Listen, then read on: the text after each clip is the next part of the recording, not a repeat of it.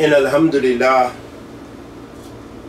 نحمده ونستعينه ونستغفره ونعوذ بالله من شرور أنفسنا من يهدي الله فلا مضل له وأشهد أن لا إله إلا الله وأشهد أن محمدا عبده ورسوله صلى الله عليه وعلى آله وسلم.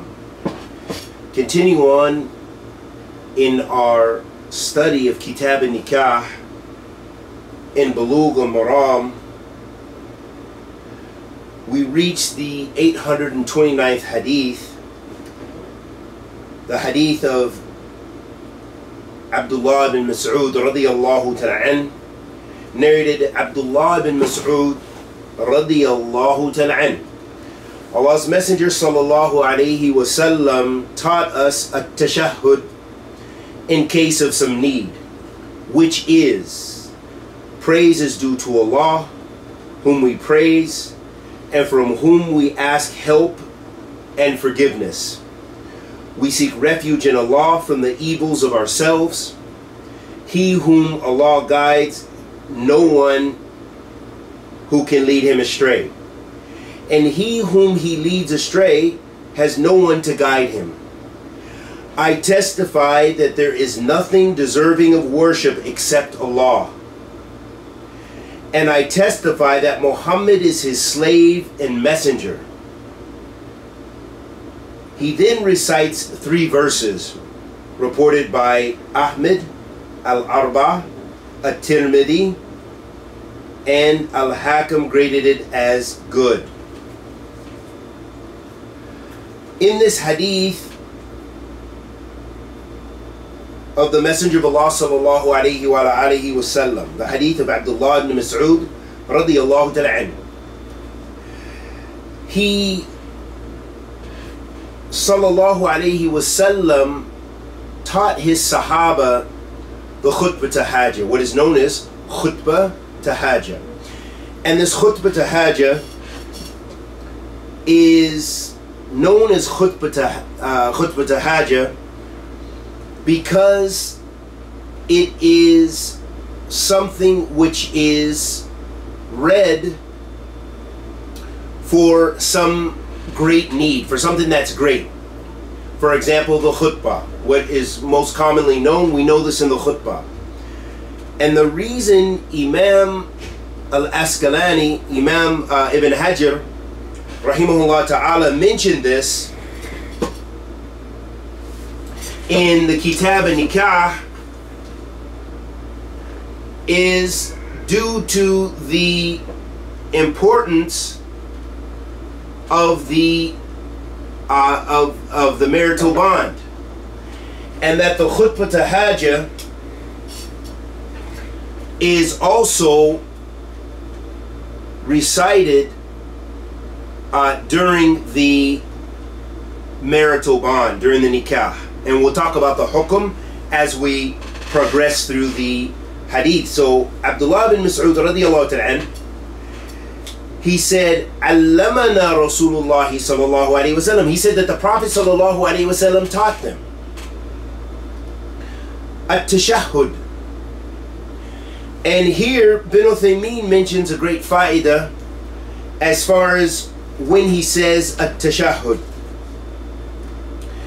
In that here, and we'll get to this more in the benefits of this, but that sometimes you find alfaz or terms in the Sharia that have names which are interchangeable. And due to the importance of the tashahhud, and that is an important part of this khutbah to Haajah, that the Sahaba radiyallahu ta'ala anhum ajma'in, like Abdullah bin Mas'ud radiyallahu ta'ala, mentioned and referred to it as a tashahhud. He didn't say khutbah to Haajah, what we are normally accustomed to saying, the khutbah to Haajah, but rather he said, Allamana Rasulullahi sallallahu alayhi wasallam at-tashahhud fil Haajah, that the Prophet sallallahu alayhi wasallam taught us the tashahhud for a Haajah, or for a necessity. The tashahhud in case of some need. And then he recited this, or he narrated this supplication, this khutbah, which is known in Alhamdulillah, which means all praises belongs to Allah, nahmaduhu. And this is an affirmation that we praise Him. So all the praise belongs to Allah, and we praise Him. Nahmaduhu. Wa nasta'inuhu. And we seek His assistance. Wa nastaghfiru. And we seek forgiveness from Him.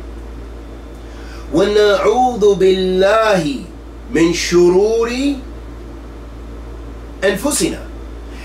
And we seek refuge in Allah from our wicked selves, letting us know what? That we contain both good and bad. Without doubt, we commit sin, as we've said countless times. The Prophet ﷺ said, Kullu ibn Adam khata, wa khayran khata'in tawabun. All the children of Adam make mistakes or commit sins, and the best of those who sin are those who repent. And then the Prophet ﷺ said in the khutbah, he said, Man yahdi Allahu fala mudilla. He said, and whoever Allah guides, then no one can lead him astray. وَمَن يُضْلِلْ فَلَا هَادِيَ لَهُ.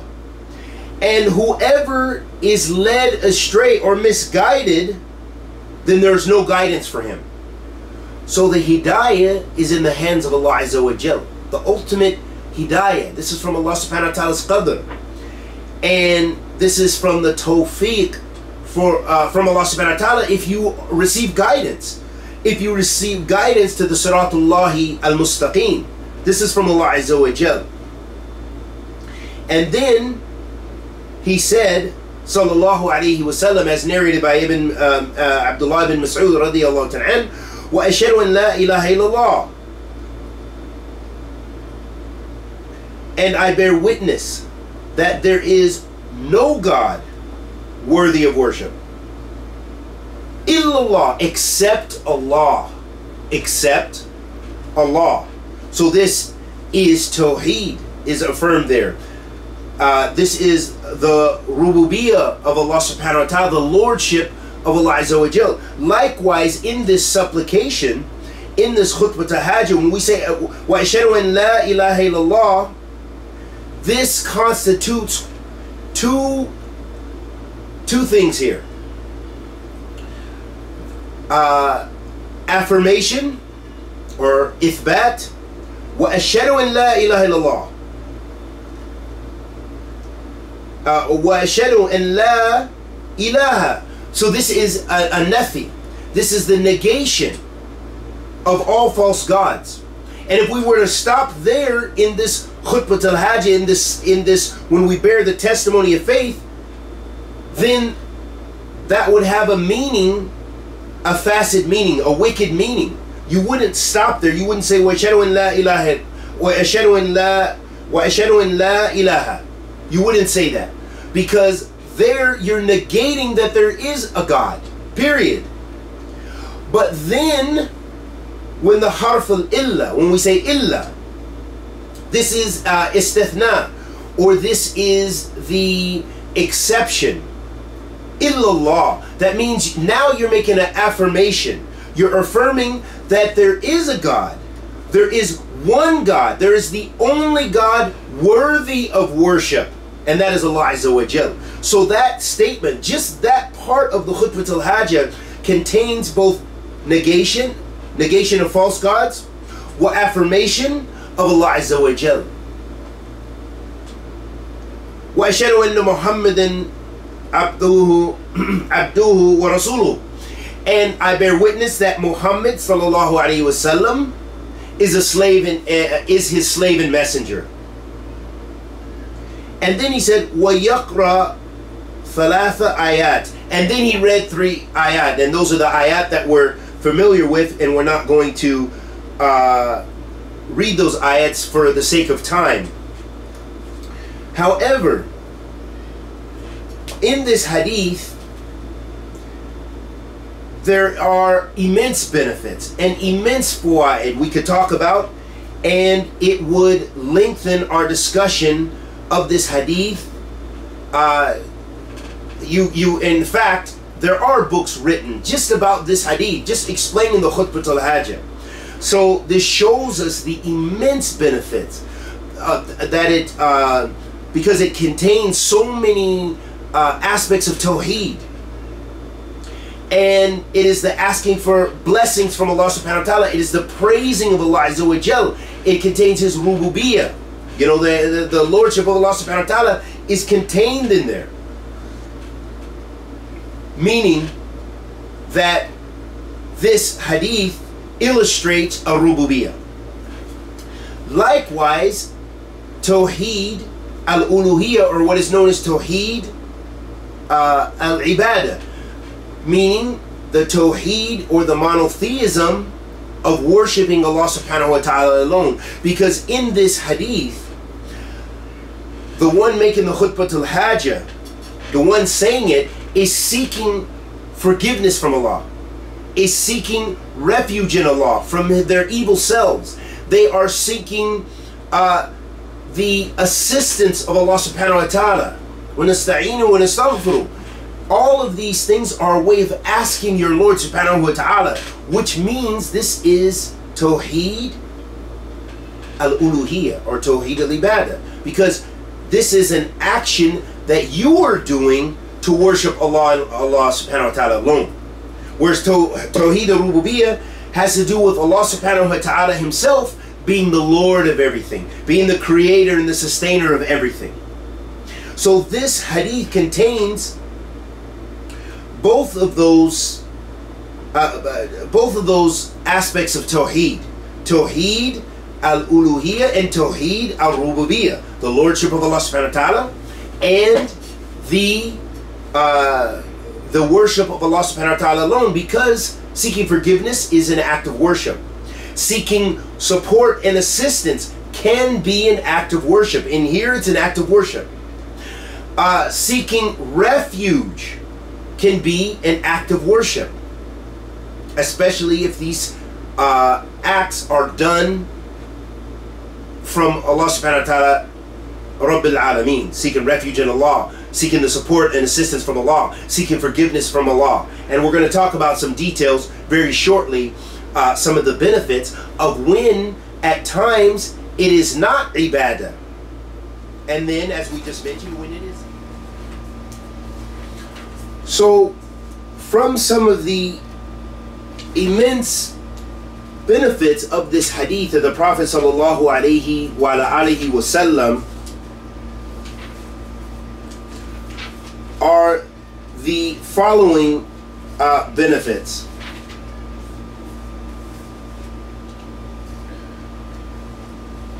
As we mentioned, that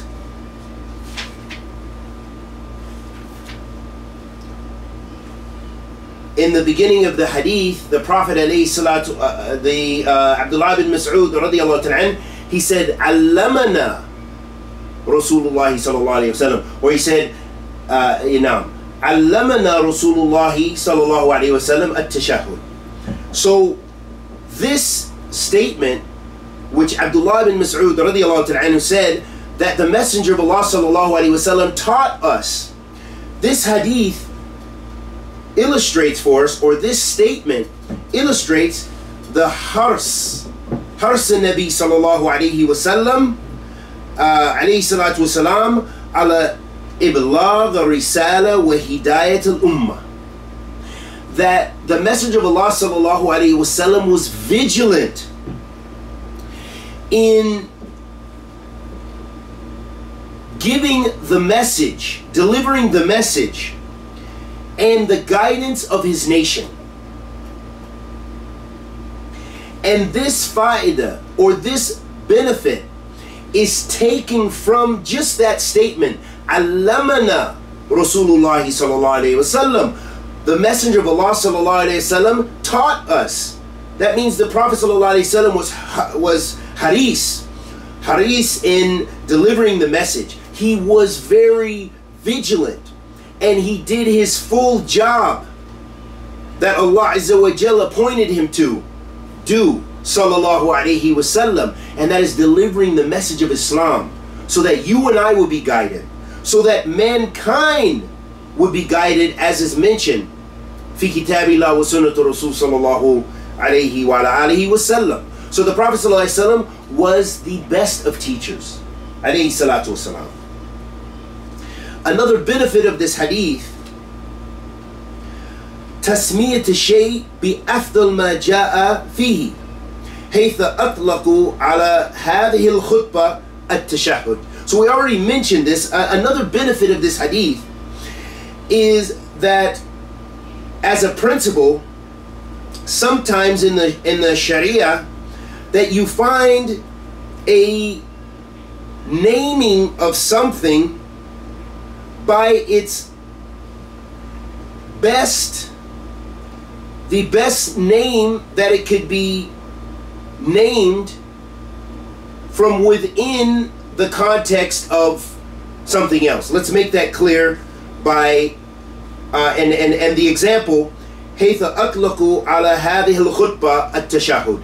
And this is illustrated by the fact that this khutbah, what we know as khutbah al-Haajah, or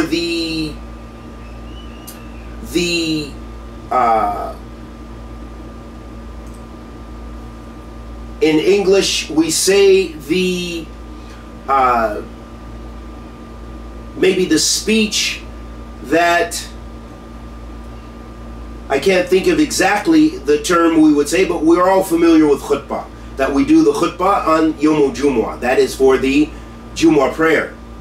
And so this is a speech or preaching out of necessity, okay? The meaning, or not out of necessity, but to that this supplication, this khutbah, these series of supplications and praising of Allah subhanahu wa ta'ala is done out of for some ceremony or something which shows high importance. And for example, that's why this is in Kitab and Nikah, because of the marital, the importance of the marital bond, and that this was a sunnah of the Messenger of Allah sallallahu alaihi wasallam to make this khutbah then. Likewise, during the khutbah to Jumu'ah, and also along with that, and that's why we did it at the beginning of this hadith, is that the Prophet sallallahu alaihi wasallam, and this is the way of the ulama and the Salaf, is that they would begin their books often, or so many of their writings, and likewise their speeches, with this khutbah al-Haajah, showing that what comes next has great importance. So it begins with the praising of Allah subhanahu wa ta'ala. In alhamdulillah, nahmaduhu wa nasta'inu wa nastaghfiruh. So it begins with praising Allah subhanahu wa ta'ala, and then asking Him, saying that we seek, your assistance, we seek your forgiveness, and we seek refuge in you from our wicked selves. So it shows the importance that what comes after that is something of grave importance, or something that's serious and important. The third benefit mentioned with regards to this hadith, استحباب تقديم هذه الخطبة بين يدي الأمور الهامة. So this is what we've already discussed, and that it shows that this is recommended to, before you have something important, like we said, nikah, marriage, or of course the Jumu'ah, and some perhaps in the beginning of your writings or the beginning of a speech that you give, that this is highly recommended. Istihbab. And also it is known, and this is also and this is derived from within the hadith, because in the Arabic, Abdullah ibn Mas'ud referred to it as tashahhud, as we recall, and he said, at-tashahhuda fil Haajah, that this is the tashahhud regarding something that is very important. Okay? With regards to the hukum or ruling here, وَقَدْ ذَهَبَ بَعْضُ الْعُلَمَاءِ إِلَى وُجُوبِ هَذِهِ الْخُطْبَةِ. So some of the scholars say that this khutbatul Haajah or tashahhud fil Haajah is wajib, is an obligation. But it appears, and Ibn Uthaymeen brings his evidences, that the most sound opinion, bi'idhnillah, is that it is recommended, that it is not an obligation. And one of the evidences he mentions is that someone, that a woman, she had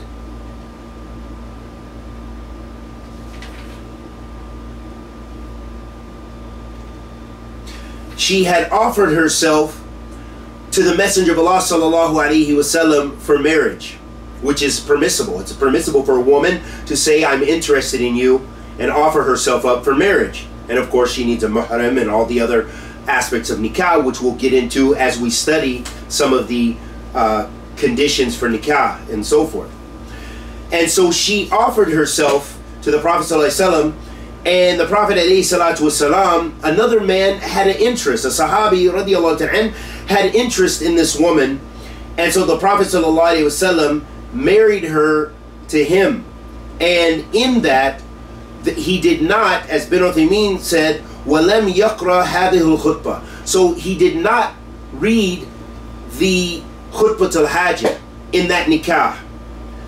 And he said, زَوَّجْتُكَ بِمَا مَعَكْ مِنَ الْقُرْآنِ. I have married you for what you contain from the Quran. And from that hadith, that shows us also that from the sunnah of the Messenger of Allah sallallahu alaihi wasallam is not to be difficult with regards to the mahar. Not to be difficult with regards to the mahar. And we'll talk about that later when we get more into the ahadith in Kitab and Nikah. But the shahid, or the point of me mentioning that, is that the Prophet Ibn Uthaymeen mentioned that the Prophet ﷺ lam yaqra hadhihi al-khutbah, that the Prophet ﷺ, when he married that Sahabi to that Sahabiya, that he did not read the khutbah al-Haajah, but rather he just said, I have married you for what you contain of the Quran, meaning that whatever he hifted the Quran, then that was her mahar. That was her mahar, maybe to teach her the Quran.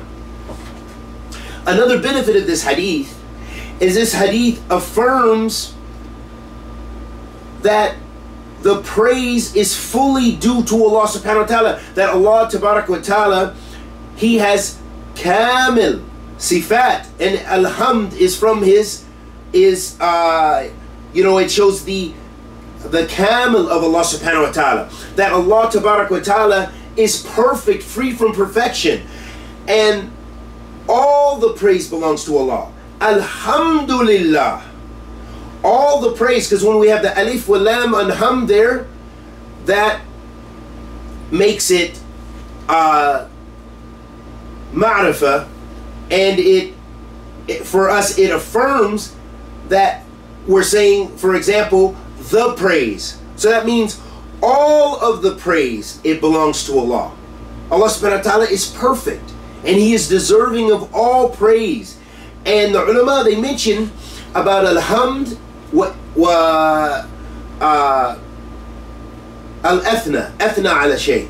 Athna ala shay means to praise something. For example, athna Khalid ala rijal. That means Khalid, he praised this man. He praised this man. But alhamd is restricted to Allah subhanahu wa ta'ala. So we don't say hamidallahu ala fulan. We don't say that. Now, as far as it being permissible or not, we have to go back to the statements of the ulama, the scholars of the Salaf with regards to that hukum. But in general, the hamd is reserved for Allah subhanahu wa ta'ala. So instead you use something else, another word for praise, for praising a person or something. So that means that alhamd this is referring to Allah subhanahu wa ta'ala's perfection, and that He is mustahiq lahu, that Allah subhanahu wa ta'ala is fully deserving of all that praise, tabarak wa ta'ala. He's the only one worthy of worship, and He is worthy because of His perfection of all and 100% praise. All praise belongs to Allah subhanahu wa ta'ala. Inna alhamdulillah. Just as the beginning in the hadith, Inna alhamdulillah. Inna is a word which refers, we use it for tawqeed, to affirm something. So here we're saying, Inna alhamdulillah. That means, verily, all the praise belongs to Allah. Without exception, all the praise belongs to Allah. The next benefit, the fifth benefit of this hadith, طَلَبَ مَعُونَ وَمَغْفِرَ مِنَ اللَّهِ وَحْدَهُ. So here in this hadith, it also illustrates that another faida of this hadith, or benefit of this hadith, is that in this hadith contains the seeking or the asking for Allah subhanahu wa ta'ala's support and His forgiveness. وَنَسْتَعِينُهُ وَنَسْتَغْفِرُهُ. So I seek, or we seek, your assistance, or your help, your support. وَنَسْتَغْفِرُهُ. And we seek your forgiveness. So then Ibn Uthaymeen, from his fiqh, he mentioned some fawaid, and we'll just quickly go through it. He says, so if a person says, how to use isti'ana bi ghayrillah, is it permissible to have isti'ana, to seek the support of someone other than Allah? This is a very important question. And he says, Naam. He says, yes. Yes. Isti'ana bi ghayrillah is permissible. But, of course, it's restricted. There are tafsil, there are details with this.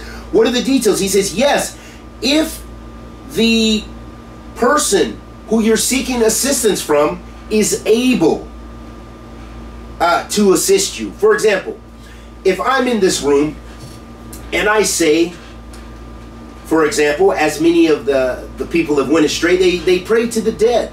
They say, oh Abdul Qadir al-Jilani, oh Sheikh of our tribe, oh Sheikh of such and such order, okay, Sufi order or what have you, and they pray, they supplicate to the dead.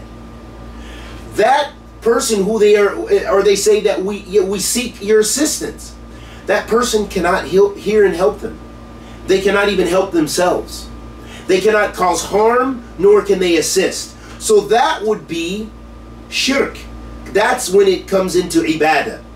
But if you're seeking the assistance of someone who is able, for example, you have a family member and you say, can you please help me? I need some money, or I need some assistance. Someone's trying to harm me. I need this. It's something they're able to do. They're able to fulfill that. Then that's permissible. That is not shirk, and that has no relation with ibadah. So that's what distinguishes the two, and I hope that's clear. Likewise, you can ask someone to forgive you for something if it relates to their haqq. For example, if I took something from someone, if I have backbitten someone, and then they say, and I go to them and I say, forgive me, please. I used to backbite you. And they say, I forgive you. So I sought forgiveness from them. That has no relationship with ibadah. What is ibadah is to get the forgiveness for the sins. These forgiveness of the sins can only be made from Allah subhanahu wa ta'ala. Inna Allah la yaghfiru an yushrika bihi wa yaghfiru ma duna dhalika liman yasha. Verily, Allah does not forgive that you commit shirk, but He forgives other than that for whomsoever He pleases, letting us know Allah is the one who forgives. Allah subhanahu wa ta'ala forgives. And this is related to the forgiveness with regards to sins. And this is an act of ibadah, seeking that kind of forgiveness. And so those are some important aspects. Then the sixth benefit of this hadith, أن الاستعاذة تكون بالله. So when we seek refuge, the type of refuge that is sought, that's mentioned in the hadith, وَنَعُوذُ بِاللَّهِ مِنْ شُرُورِ أَنفُسِنَا, and we seek refuge from our evil selves. We seek refuge from our evil selves. This is an act of ibadah, and this comes from Allah Azza wa Jalla. Likewise, the details regarding this issue, the isti'ana, so likewise, it is also permissible to have, or isti'adha, it is also permissible to seek refuge in other than Allah subhanahu wa ta'ala. And this would be in a case which it is not ibadah. So this, again, the same details being that someone is able to help you. They're able to give you refuge. For example, if you sought refuge in someone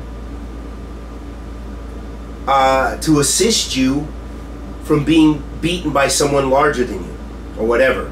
You sought refuge and protection from them, or whatever the case may be. But letting us know that there's a difference between the ibadah, the worship, when it would be shirk to do that, when seeking refuge in someone who has no ability for you to seek refuge in. And we mentioned some examples: seeking refuge in the dead, seeking refuge in someone who is living even, but they are unable, they are 1,000 miles away. For example, if you say, my sheikh in Mauritania, my sheikh in Hadramaut in Yemen, please help me, please, I seek refuge in you, wa'iyadhan billah, then this would constitute shirk, because he is unable to assist you. You are unable to seek refuge with him. He cannot support you, he cannot help you, he cannot give you refuge, even if it's just by the phone. The next benefit of this hadith is this hadith also illustrates that Allah subhanahu wa ta'ala is the most merciful to us, and he's more merciful to us than we are to ourselves.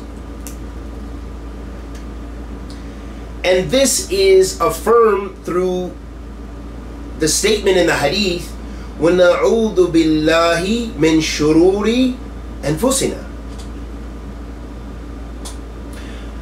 And I seek refuge in Allah from the evil, or we seek refuge in Allah from the evil of ourselves. So here you have sought refuge in Allah from yourself. And this is evidence that Allah subhanahu wa ta'ala has mercy, and that the refuge is sought with him subhanahu wa ta'ala. And this is that he subhanahu wa ta'ala, this illustrates that he is the most merciful, and that the refuge and the support is sought with Allah Azza wa Jal. Another benefit of this hadith is this hadith illustrates for us, and we mentioned this in the beginning of the study of the hadith, that ourselves, our nafs, our souls, also have an inclination towards evil. And that's illustrated وَنَعُوذُ بِاللَّهِ مِنْ شُرُورِ أَنفُسِنَا. That lets us know that ourselves, we have evil. We contain both good and evil. We have the propensity to do evil and to overcome ourselves with evil. And likewise, we have the propensity to do great good and overcome the evil with good. So that's the nature of humankind, is that they have both the propensity for evil and good. Walillah alhamd. Another benefit of this hadith is that whoever Allah subhanahu wa ta'ala has decreed to have guidance, no one can misguide him. And that whoever Allah subhanahu wa ta'ala has left astray because of their own evil selves, no one can guide them, no matter how much they try. And this goes back to the two types of guidance, that there is the guidance of irshad and the guidance of or tawfiq. That the guidance of irshad is like showing someone the correct way. So you can invite someone to Islam as much as you want. You may love them, your family members. As those of us who have non-Muslim family members, we love them. And we want them all to be guided. We want all of them to be saved from the hellfire. So you may strive, you call them to Islam, you invite them to Islam, you show them good manners, you show them the goodness of Islam. But maybe Allah doesn't guide them. So that issue I just mentioned, that's two types of guidance. You showing them this is hidayah to irshad. This is showing them the way. Hidayah to tawfiq, this is the guidance of their actually being guidance, whether they have the tawfiq from Allah subhanahu wa ta'ala to accept that guidance, that their heart is changed. It's between the fingers of Ar-Rahman, it's between the fingers of Allah Azza wa Jal, to have that guidance. That's from Allah subhanahu wa ta'ala. So no one can guide if Allah has left them astray. And may Allah protect us from misguidance. Ameen ya Rabbil Alameen. Another benefit of this hadith is this hadith also shows us, and which is contained in the statement, "Man yahdi Allah fala mudilla lah." So whoever Allah guides, no one can lead him astray. It shows us that the mu'min is concerned about their guidance, concerned about his or her guidance, and is always asking and seeking guidance from Allah Azza wa Jal. Another benefit of this hadith is that it is an obligation upon a person to declare what's in their heart, to declare on their lisan, on their tongue, what's in their heart. Meaning when we take the shahada, it's a verbal shahada, a verbal testimony of faith. So why some of the ulama, they mention that the shahada is not valid unless it is openly declared. It's openly declared unless there's some extreme situation. Someone knows about Islam and they are fearful and they're by themselves, and they, even then, some of the ulama, they mentioned that the testimony should be on the tongue. They bear witness that there's no God worthy of worship, but Allah subhanahu wa ta'ala knows best. And so it shows that it's not sufficient just to say on your tongue what differs within the heart. This is the sifat this is the characteristic of the hypocrites, of the munafiqeen. So this hadith illustrates for us, and this is illustrated in the statement in the Khutbah al-Haajah, when he said, وَأَشْهَدُ أَنْ لَا إِلَهَ إِلَّا اللَّهِ وَأَشْهَدُ أَنَّ مُحَمَّدًا عَبْدُهُ وَرَسُولُهُ. I bear witness that there is no God worthy of worship except Allah, and I bear witness that Muhammad is his last slave, is his slave and messenger. So that is a verbal testimony, and of course that is witnessed in the heart as well. That should be believed in the heart. It's not just a matter of uttering this testimony of faith and then you're saved. Another benefit of this hadith is that Allah this affirms for us the tawheed, as we mentioned, tawheed al-uluhiyya and tawheed al-rububiyyah, because here where this shows us that Allah subhanahu wa ta'ala is the only one who has the right to be worshipped, is the only one worthy of worship, subhanahu wa ta'ala. And everything worshipped besides Allah subhanahu wa ta'ala is batil. They don't have this right. This hadith also illustrates for us the affirmation of the ubudiyyah lin Nabi sallallahu alayhi wa sallam fi qawlihi abduhu. So this hadith also illustrates that the Prophet sallallahu alayhi wa sallam was a servant of Allah subhanahu wa ta'ala, and this is illustrated, or the evidence for this is in the hadith, is when we make the testimony of faith, وَأَشْهَدُ أَنَّ مُحَمَّدًا عَبْدُهُ, is his servant or his slave. So that shows the ubudiyyah, the servanthood of the Prophet sallallahu alaihi wasallam. Why is that relevant for us? Because by saying that the Prophet sallallahu alaihi wasallam was the servant of Allah subhanahu wa ta'ala, that shows that he did not share in lordship with Allah subhanahu wa ta'ala. He did not share, so we should not seek to come closer to Allah by supplicating to the Prophet sallallahu alaihi wasallam, or seeking refuge in the Prophet sallallahu alaihi wasallam and all those other acts of ibadah that only go to Allah Azza wa Jal. So by saying he's the abduhu wa rasuluhu, that he's the slave or servant and messenger, of course you don't worship the slave. Of course, you don't supplicate to the slave. You supplicate to the Lord of the worlds, Rabbil Alameen.